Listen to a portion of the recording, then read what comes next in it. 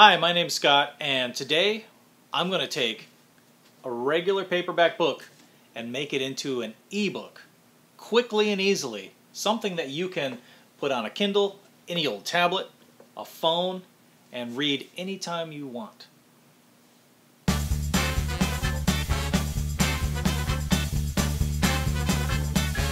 Well, as you know, a lot of us collect a lot of books. I myself, if you're like me, am the type of person who will browse a bookstore and for years have picked up these guys. Maybe they're on sale and I couldn't resist. I had a huge bookshelf collected over the years, over like 20 years? What would you say, 20 years? Sure. And more, books from college, all this stuff built up. And I thought, well, more bookshelves the better. I had a lot of bookshelves. I got them from IKEA. They were 20 bucks a pop, and I just kept loading them with books. But then I started moving, and moving a lot. And my wife and I would put all these books into boxes, and we were loading them into the car, into the moving truck, going from one place to the next. It became really overly burdensome. So what I started to think was, when the tablet market began to explode, I really wanted to get all my books onto my tablet. The problem was I could repurchase all those books that I really wanted to read, but then I started getting upset with myself because I started thinking, well, why repurchase them? I haven't even read the ones I've bought yet. I'm a slow reader. I like to purchase the book and think, I'm going to read this someday. And then I would read it sometimes, and there's a lot that I have not read. And I would try to get rid of them, and I wouldn't even enjoy the book because, guess what? I'm just trying to read it to get rid of it, to reduce my things. Because I think the popular thing to do now is reduce your items and your living footprint. And you still are going to want some books to be around. It's not like I want to get rid of all my books. But these little books, how many times am I going to read it? Actually, I'm a big fan of William Gibson, and I might read this more than once, but I'm sick and tired of moving with it. I don't need a shelf full of paperbacks. It seems really cluttery, and my wife hates them. Anyway, so I do have some good-looking books that I'll show you that look good on a coffee table, that look good on the shelf, or maybe some books that make me look a little smart. Whether I've read them or not, at least a visitor coming over to my place would say, oh, well, you look at the book you picked out. It looks really smart. Now, I don't know if they'd ever think that, because if they knew me, they'd know I was pretty silly anyway. In any case, I wanted to reduce this. Now, you might be saying, well, once you turn this into an ebook, you have to get rid of it, right? Because you have to kind of cut it up. Yes. So later we're going to show you how to take this really cheap cutter, and this book will go through this cutter. But that's okay. I'm going to give you the advantages of why I'm doing this. I'd like to introduce to you an amazing product called ScanSnap. It's by Fujitsu. This is not a commercial for ScanSnap. I always want to say SnapScan for some reason. But this I found out to be the best one of its kind that I could find at the time I purchased it. Yes, it is a few $100s, but hold on a second. I want to tell you, and I don't work for the company, I don't own stock in them, nothing. But this device has revolutionized my life. There's three electronic products that have revolutionized my life. First was the iPod. Yes, you know it to be true. You put all your music and CD collections onto it, and you could carry it all in one little device. It was amazing. Yes, the second device that kind of blew my mind and revolutionized the way I've thought of electronics was the iPhone. And you know why. And now it's the smartphone. Android is the same way now. They're amazing devices that you can do just about anything on these phones. There's a third thing that is not a revolution in people's minds, but it will for the people who have it, it will revolutionize the way you work or even live in terms of paper. Getting paper, anything on paper, photos, onto something digital. and that is the one I have is the SnapScan IX500. It's an extremely fast document scanner. It's probably not the best photo scanner for doing fine detailed work on photos, but it is an amazing document scanner. So fast. It'll tear through this book in no time. Now you might be thinking, why would I spend a few $100s on a scanner just to scan in a few paperback books? You probably wouldn't. I mean, you could take that money and then repurchase those books elsewhere or whatever. But this has come in handy for anything. I had mountains of photographs I actually very quickly scanned in. I had mountains of paperwork from years of, taxes where I felt I had to save every single thing that I ever did every year I did taxes. So I had these boxes just piling up in every year, and I wondered, do I have to take this with me everywhere I go? I found it in my tax situation. I actually did not have to keep all this, and I could actually have a electronic representation.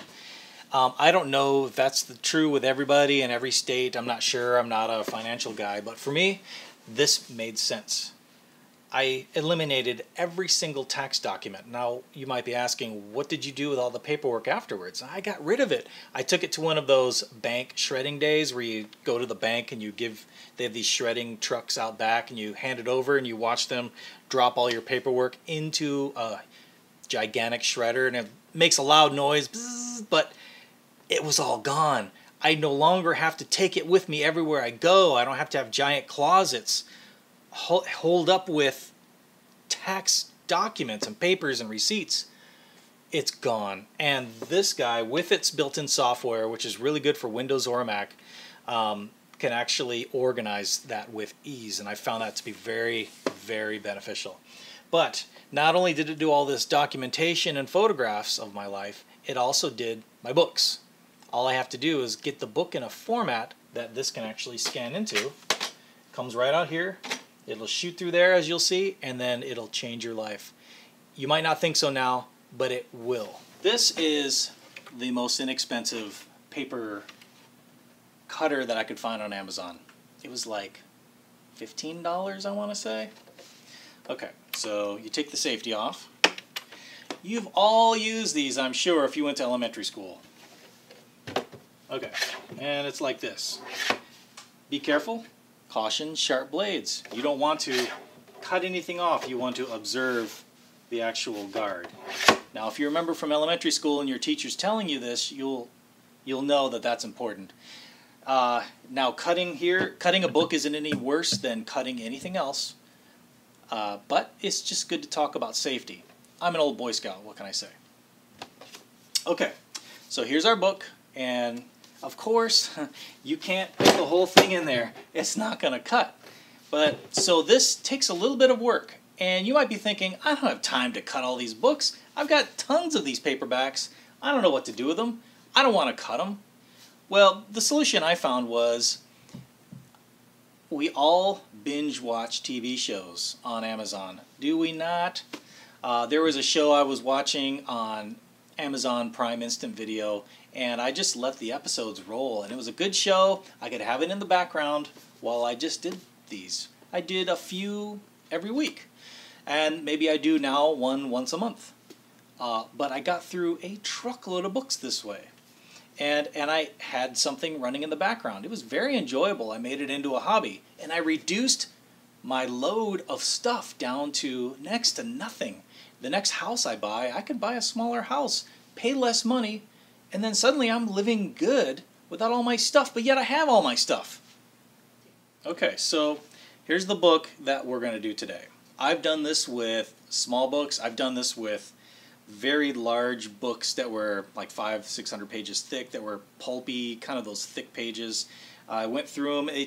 Everything tears apart quite nicely. So what I'm going to do first is, as you can see, this one actually has a silky page as the second page, so it might be a little more difficult. But I would take that and just rip it, and if you can see this okay. Rip the backing so the backing is a little weaker, and rip it down like that. So you get the front and the side together. And we can scan this and make it the cover of our book. So I'm actually going to put this face down because that's how we're going to build our pile.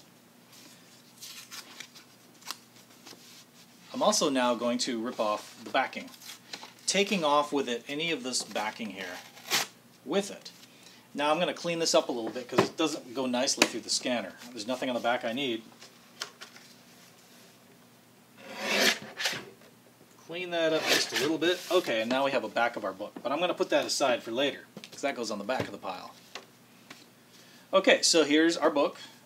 You don't have to have a cover. It's up to you. You can make this thing anything you want or look any way that you want. So I'm going to take about this many pages because it says on here, you know, 10 to 15 page minimum. You'll feel it as you go. You'll feel how hard it is to cut and how much your cutter can take and all that. And it just pops apart like that. Keep the book here, upright. This is the beginning. And I'm going to put it right here. If it fits under the bar, you know it's going to cut. Boom. Okay, I'm going to put this face down. Okay, this is our book. I have finished cutting it, and that took less than 5 minutes to do. So there is our pile, and we are going to scan this.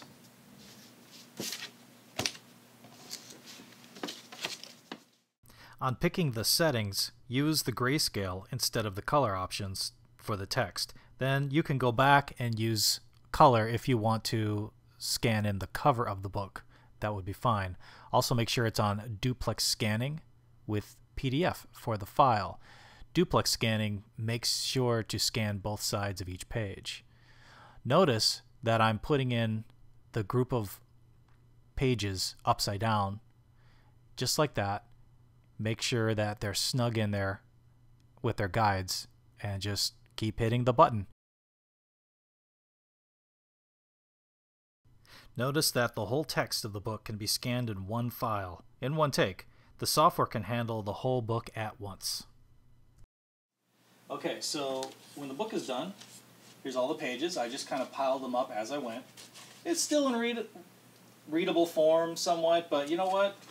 I'm just going to donate it to the paper recycler, which is, in this case, my trash, but then that goes into the paper recycler. Done. If you made two files, one for the cover and one for the body, you need to put them together. And a color cover is nice. The best way to do it is to drag and drop from one file to the next. Show the thumbnails, and then drag and drop the cover in. The reason I use PDFs instead of using the OCR software to create an EPUB or something else besides a PDF is the book looks identical to the book I had in physical form. All the graphics are there, etc. And there aren't the mistakes in the text that OCR software tends to create. The drawback is the text isn't searchable, but that doesn't bother me with these books. And the file size is a bit bigger, but if you stick to the grayscale format, you can keep the file size down nicely. And I have found that they do not really take up that much space on a modern computer or tablet. Today's tablets can handle a lot of data, and these PDFs, added up, don't make a huge amount of difference. After syncing that book onto the device of your choice, you can see its cover. And here are the pages you get once you open it. They look like paper even on this older iPad. The page is slightly larger and the book you once had is now lit up. I also don't have the stinkiness of the old pages that used to irritate my eyes and nose and made the reading experience worse. That was the biggest drawback for me with reading old books. We are giving the old books a new life. It might be harder to see in this other example here, but if you want to get the PDF file size down even further, you can change the scanner settings to black and white instead of grayscale. This does reduce the file size, but doesn't look quite as rich in eye to page value. Some of the characters are a little more faded, but in this case, beauty is in the eye of the beholder, and you can choose whatever you like. Happy scanning! Ta-da!